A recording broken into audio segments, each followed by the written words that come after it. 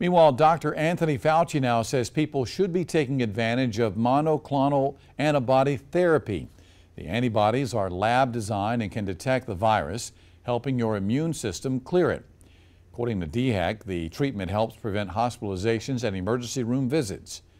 Prisma Health patients need to be 12 years of age or older, and the therapy is designed for at-risk patients but not those currently hospitalized.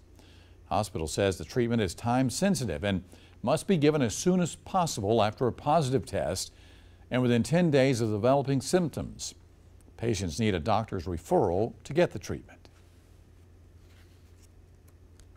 Well, this map shows all the areas across the state where that therapy is being offered.